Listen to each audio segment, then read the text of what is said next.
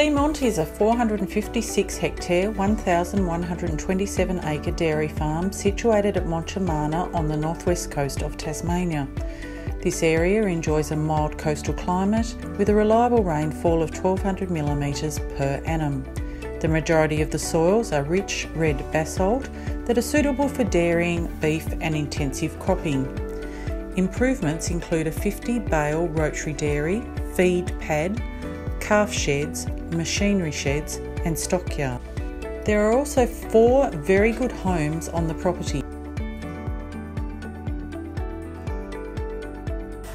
Irrigation is supplied by 2 centre pivots and travelling irrigators.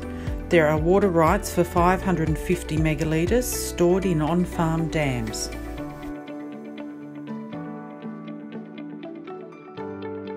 This property is currently milking 840 cows with a cost of production below $3.50 per milk solid. With more development and a higher input system, this property is capable of milking well over 1,000 cows. The fertile, well-drained soils also lend itself to an intensive cropping enterprise.